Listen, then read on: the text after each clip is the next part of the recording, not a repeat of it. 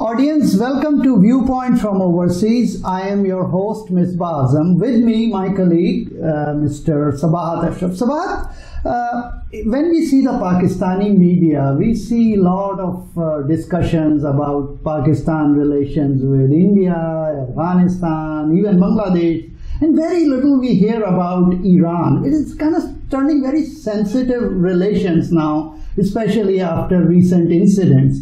So today we have a very appropriate person who can enlighten us and who can educate us about what is going on overall. I mean, he served in not only in Iran as an ambassador of Pakistan to Iran, but he also served in UAE, ambassador UAE, then Afghanistan, India. He worked in Indian embassy also, then US. So he has a very wide-ranging understanding of that region. So, ladies and gentlemen, I am honored to introduce you His Excellency Ambassador Asif Durrani. He is with us. Hello, Mr. Ambassador. How you are doing today?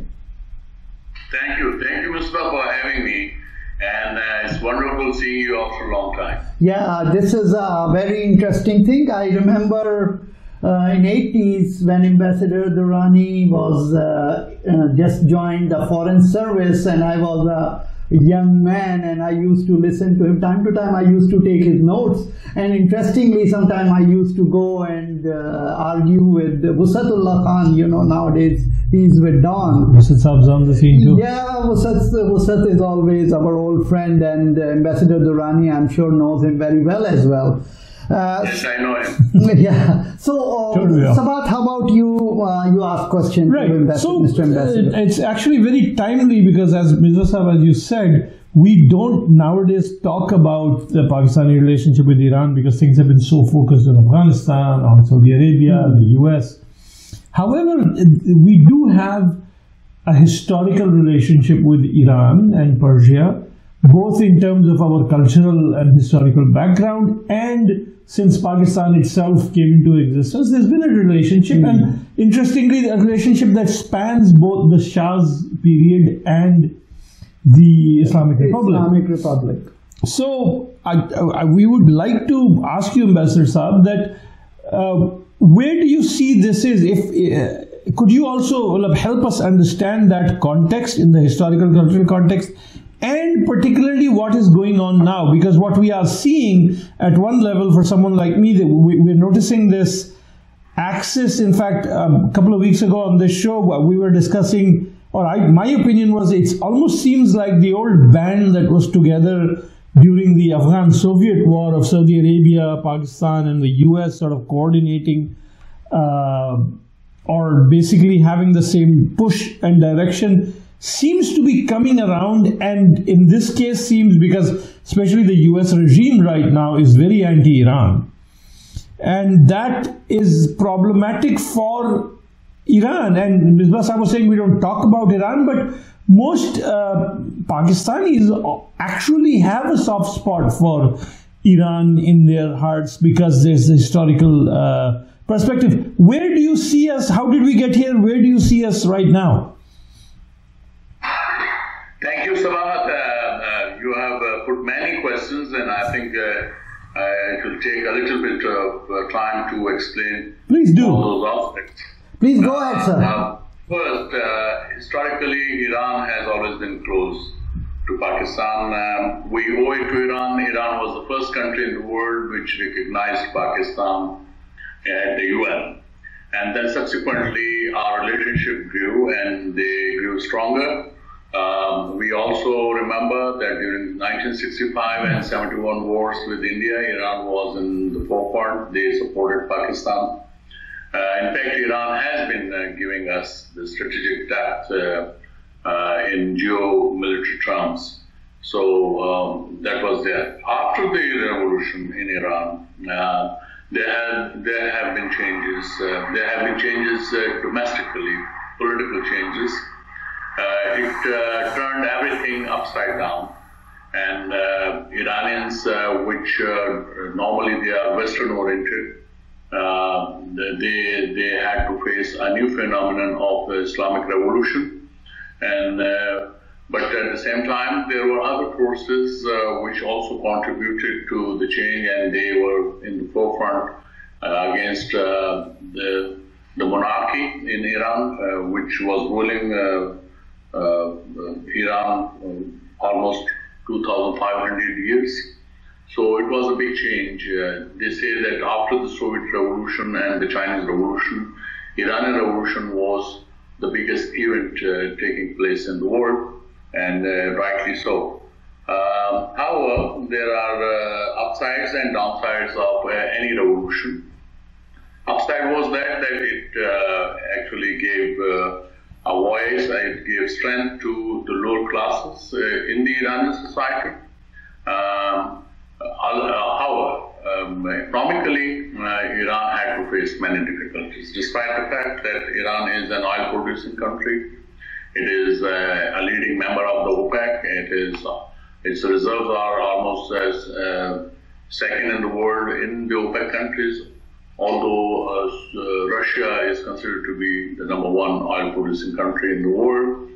Having said that, Iran and Pakistan, they have always enjoyed cordial relations. When I say cordial relations, it doesn't mean that we don't have differences in perceptions, but at the same time, both the countries, they have always stood by each other whenever there were difficult situations coming up. Even now, when we talk about the changing environment in the region, especially in the Middle East region, and then there are talks that perhaps Pakistan may be tilting towards the Saudi Arabia or Saudi-led GCC countries. I think there is some exaggeration in this thinking, because Iran is our direct neighbor. We shared 920 kilometers of borders. We have some common problems arising because of the common borders, and also some political issues we face both in Pakistani Balochistan and Iranian Balochistan. And then we also face the problem of narcotics, which emanates from Afghanistan, but Pakistan and Iran are the transit countries. We face problems of organized crime, human smuggling. These are the major issues which we face. But on the political plane, both the countries, they have an ideal relationship. On the whenever you talk about a relationship between the two countries, there are four major aspects. One is political, the other one is cultural, and the third one is commercial or trade, and the last one is the defense. When you look at all these aspects, there are varying degrees of cooperation going on between the two countries. I can narrate one by one, but I think I'll leave it to you when you think that there may be certain other questions. But to sum it up, I can say that the relationship between the two countries are stable. Yes, of late there have been some issues with that we can discuss if there are individual incidents which of late the Iranian officials have issued harsh statement on the killing of 27 IRGC personnel in Zahedan. The area of incident was almost 110 kilometers away from Pakistani border. Iranian authorities blame that Jaish-e-Adl is a Pakistan-based organization whose members are Iranian Baloch, but they are taking shelter in Pakistan, and they have perpetrated this crime. Our interpretation is slightly different. We say that Baloch on both sides of the border, under the easement right, they straggled They straddle 60 kilometers on each side under special permits. And then there is a problem. There's a problem of deprivation in Iran and Balochistan. And that is causing unrest, that is especially causing unrest among the youth.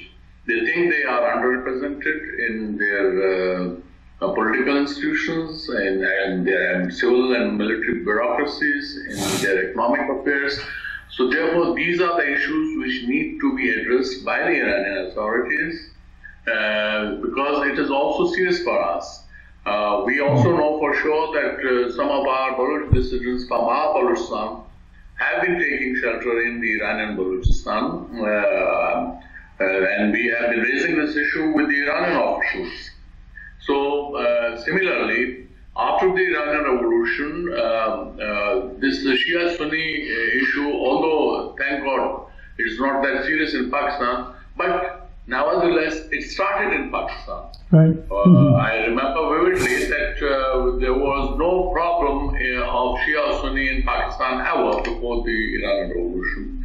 But during the past 4 decades, there have been issues here and there, incidents here and there. But at the same time, I think all successive governments in Pakistan have succeeded in controlling that menace which certain vested interests wanted to create in Pakistan. They wanted to create a sectarian divide. There may be certain elements who are perhaps just to play politics. They want to continue with that policies, whether those are Sunnis or the Shias. But at the popular level, thank God this is not the case. And that shows the maturity of the people of Pakistan, that they live like brothers. Nevertheless, Iranian revolution had a contribution into that. So I leave it at that, and then if there are questions, then I'll be happy to answer. Sabahat, do you have any follow-up question? No, I specifically, you mentioned, Azhar Saab, the recent statements that went back and forth. I mean, the statements themselves were what they were. But is that reflective of a deeper tension between the two, or divergence? Could you help us unpack what exactly happened there? I mean, you mentioned, of course, that we both have complaints about dissidents. Almost sounds like the Kurdish issue in the Middle East, where everyone has their own minority that they have a problem with, and then in the neighboring country, they accuse the neighbors of supporting people from the same minority in different countries.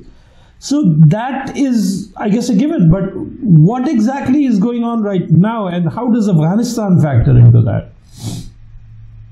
Well, with regard to Iran and Pakistan, I don't think that it's very serious. Of course, it's serious to the extent that we cannot ignore the problem, because right. If we keep on ignoring, then it can blow up. But luckily, that the aspect is being looked into by our authorities as well.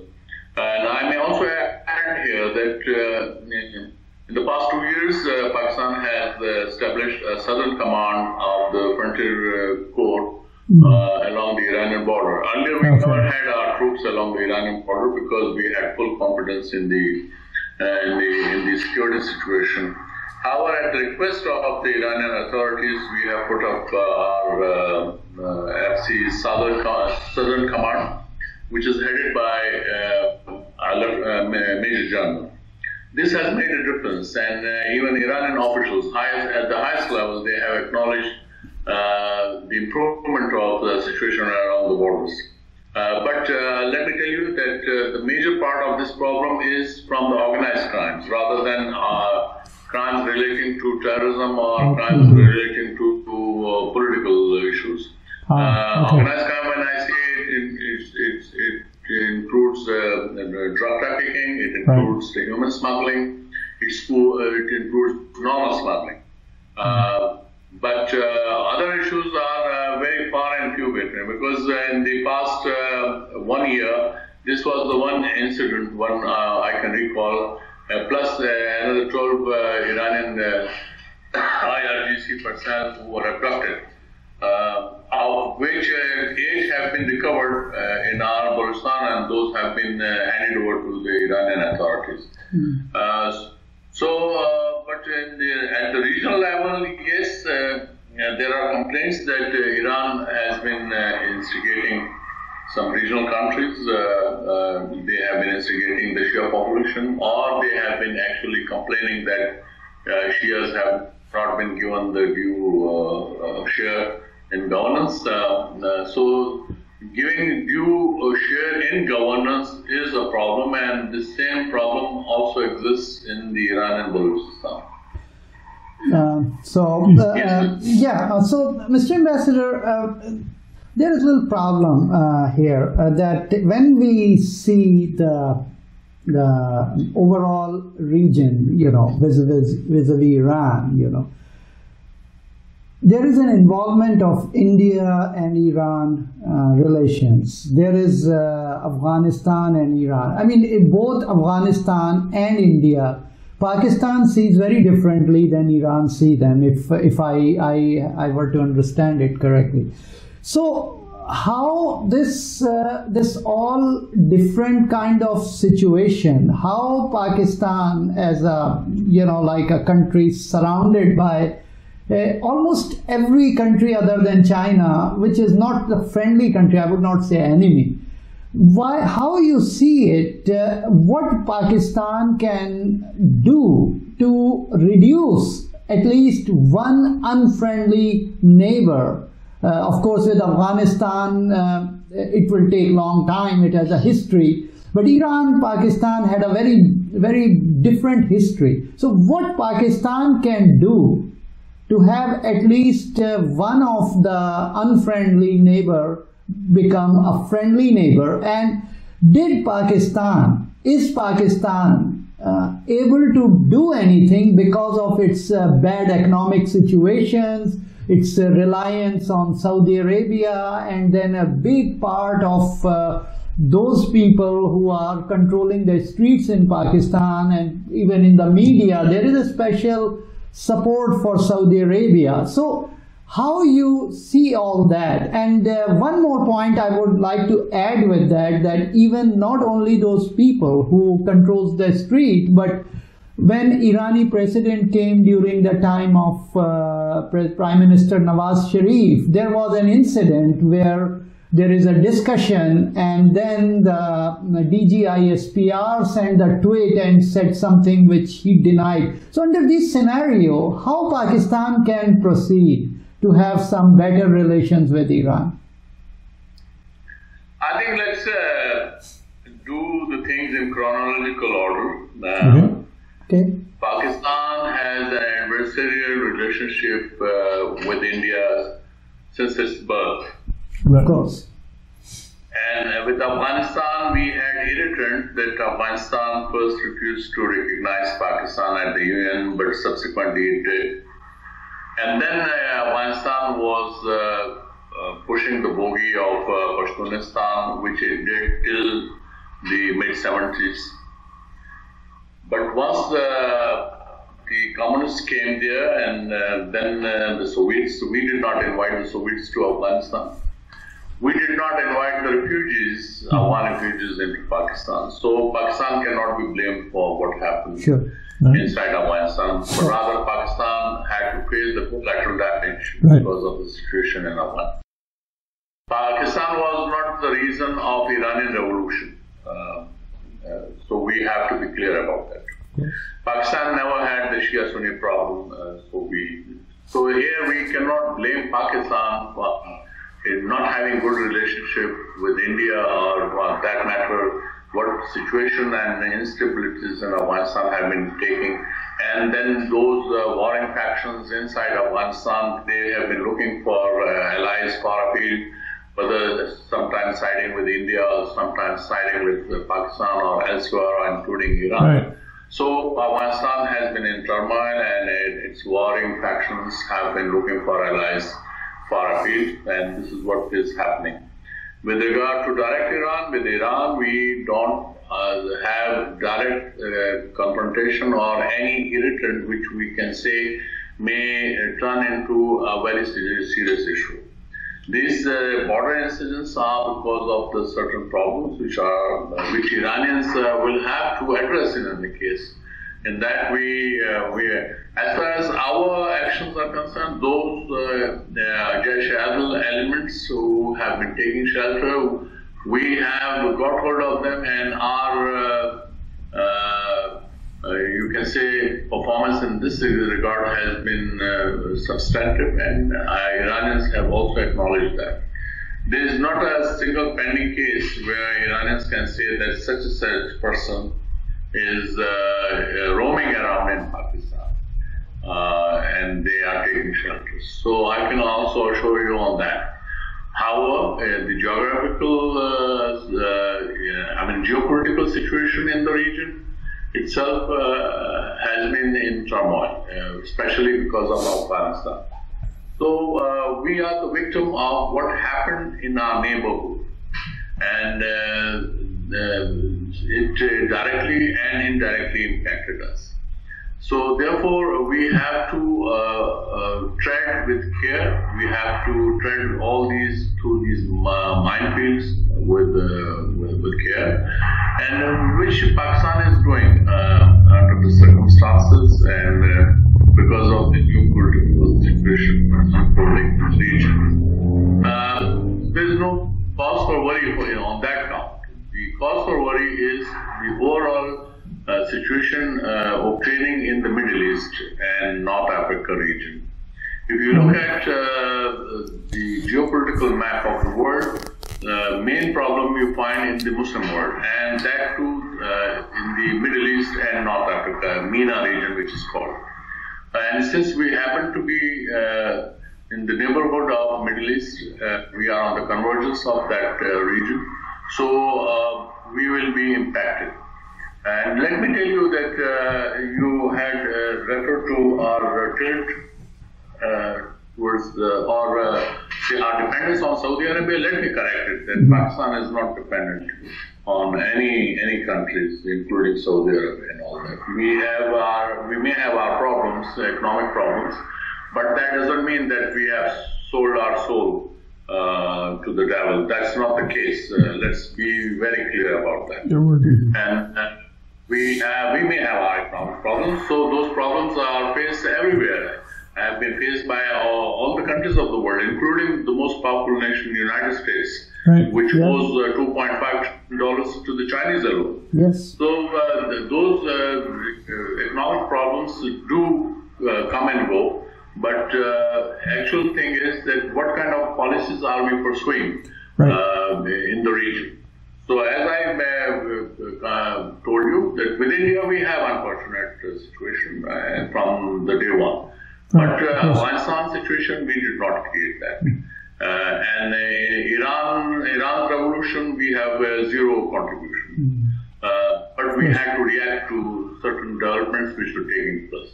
Overall, with Iran, we have had a very good relationship, and both the countries have stood by each other. It is not a one-way traffic. So I can't say that Iranians have not stood by Pakistan. They have stood by Pakistan. Yes. And Iranians cannot say that we have not stood by Iran. So I think on the balance, this is a similar relationship, which I can say. So just to finish that thought, because you mentioned, and we were going to get there, the geopolitical situation, because especially in the US, there's a lot of talk about what's happening in Yemen, where Iran is involved, Saudi Arabia is involved.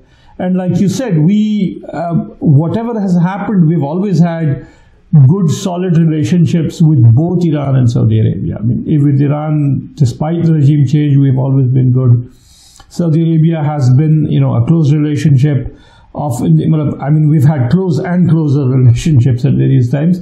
So how do you see that role of how well Pakistan is being able to navigate that issue of staying out or not being involved, or even maybe to get more sort of idealistic, is there a role for Pakistan to help resolve that whole thing? I mean, how are we playing? Because Pakistan is one of the largest Muslim countries in the world. It should have a role in navigating or helping mediate some of these things, shouldn't it? Being the second largest Muslim country in the world after Indonesia, a mediatory. We should not be taking sides, and this is what Pakistan has been doing so far. Having individual relationship with the countries is a sovereign right which every nation or which every Muslim country is having. Even there are certain Muslim countries which are having a direct relationship with Israel. But that doesn't mean that Pakistan will not have a relationship with those countries. We have our relationship with Yemen as well, and you might be knowing that Pakistan announced its neutrality in the Yemen situation. Reason was that we should, rather than becoming the part of a war machine, we should try to calm the things down. When it came to Iran and Saudi Arabia, Chief, it was prudent that we should, being in the neighborhood, if we had taken sides, then that would have much more disastrous consequences than maintaining a neutral stance. And that policy has given its dividends, and it has been proven right that now Pakistan can rightly play a role of a mediator between Saudi Arabia and Iran. It did try. Of course, there hasn't been a success so far, but that doesn't mean that the success will not come. One has to remain optimistic. Pakistan's role as a Muslim country would always be it's my personal view, and I think this has been the case so far, is that we should play the role of a mediator if there is any dispute between the Muslim countries. Our policy is that the Muslim countries or other countries, they should resolve their disputes through peaceful means, through dialogue. And this is what we are continuing with our policy. Despite the fact that we are the victims in our own neighborhood, along our eastern borders, and also because of Afghanistan, we have been victims first because of the Soviet occupation of Afghanistan, and then after the 9/11, you all know how the situation has evolved. So I think Pakistan is playing, under the limited resources and under the given circumstances, its positive role within the Muslim world, and I think it should continue to play that role. Of course, individually I cannot go into that because whatever sensitivities are involved, so we have to respect that. Over to you, sir. So Sabahat, we have like 5 minutes left for our show, so I would like to ask Mr. Ambassador about the India-Pakistan relationship. Mr. Ambassador, how you see India-Pakistan relationships are heading at? Kartarpur meeting was cancelled, and elections are there. Still there is time to time the saber rattling going on, not from our side but from their side. So how you see where it is heading at? And there is a cliche now in the media among the political figures that election will be over, then everything will be hunky-dory. Do you really see all that? Well, I can't say that things would be hunky-dory, but I think this is what the common wisdom says, that, and as a footnote, let me tell you that now an interesting situation has emerged as far as the Indian election scene is concerned. During the past few elections, which one witnesses, that Pakistan has become a whipping boy on both sides or all sides, especially by the ruling parties, they whip Pakistan. While India is never an issue in Pakistan during our elections, you look at the archives of our last year's elections or elections in 2013. India was non-existent. India was a non-issue. But why Pakistan has been made an issue to this proportion is something very strange.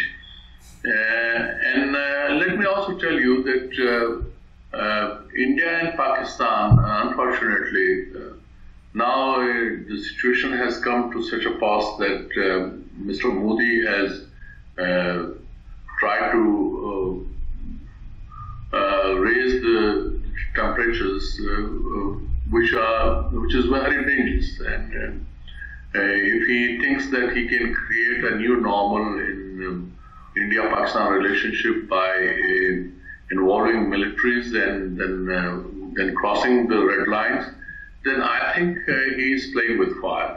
And or any subsequent Indian government, if they think that they can ratchet up things and take it to the military level, then again, for the two nuclear weapon states, this situation should not emerge. Even pinpricks are not allowed. So therefore, the best thing is that they should talk. This is the only remedy available. If they want to go for other options, for the kinetic options, for the military options, then I think they should be ready for the disasters. Both sides should be ready for the disasters. And in being nuclear weapon states, there will be no victory. So that is called Pyrrhic victory. So they will only have a Pyrrhic victory, which we should avoid. And we should also, in fact, sensitize our people that what are the consequences of a nuclear conflagration, God forbid, if it takes place, if it happens.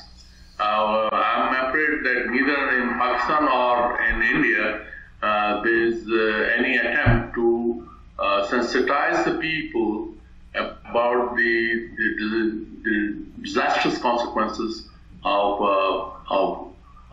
nuclear weapons. And nuclear weapons is not a weapon of choice. But when the countries, they take these kind of, when they go for these options, even for the conventional military forces, and if they happen to be nuclear weapon states, it's very dangerous. And mind you, this ex-Soviet Union and United States, they never had direct confrontation. They played proxies, but they never went for a direct confrontation. Yeah. So I think India and Pakistan should learn that lesson. I'll leave it there. Okay, sir. You have something? No, I was just wondering, one last thing on that is, do you see a role for, we were discussing Iran, and we saw the recent visit from the Saudi Crown Prince, where he went to Pakistan and then he went to India. Do you see a role or any hope in these third parties and common friends, so to speak, getting involved to some extent, and more regional, because historically it's been the US that has stepped in. But now we are seeing that, Prince Mohammed bin Salman and Iran itself has pretty good relationships with India. Is there a role for any of that, or is there any hope there? I mean, from Pakistan's side, we have always welcomed any mediatory role. But I think it was always India which has opposed such a role. And they say that the dispute should be resolved by the two countries bilaterally. But unfortunately, India has not been forthcoming in resolving the dispute bilaterally as well. So therefore, there were a stalemate. So I think India will have to decide what kind of a relationship they want to have with Pakistan. They cannot wish away Pakistan. They cannot wish away the Kashmir dispute and its resolution. And then whatever policies they want to adopt towards Pakistan, I think Pakistan will be ready to respond in the same point. So, Sabahat, it was Mr. Ambassador, it was a very nice discussion with you, and we would be hoping that you will provide us opportunity to keep in touch with you in coming days, because we have a lot to talk to you regarding Afghanistan and US policy, because you are just hands-on type of person. We use this word in our engineering terminologies.